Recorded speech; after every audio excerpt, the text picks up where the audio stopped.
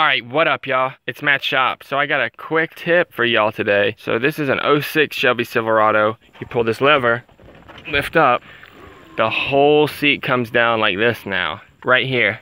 What you do is, you cut that right there. It has a little knob and it's shaped almost like this, like that. You cut the tip off of it so it looks like that. Right about there, right at the end of this little bulb. File this down so that it's smooth. What I did with this is I used the angle grinder and protected all of this stuff from the sparks and made sure the sparks shot, you know, away. There are these cables right here. They're like some kind of safety cable, and I'm pretty sure it's for the car seats. If you want it to come all the way down, basically take this off.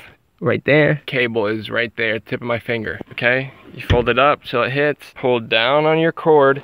Disclaimer, this doesn't weaken the seat. It's still plenty strong. Don't do this if you got kids or a lot of people that ride in your back seat. Full video in the comments below, guys. Later.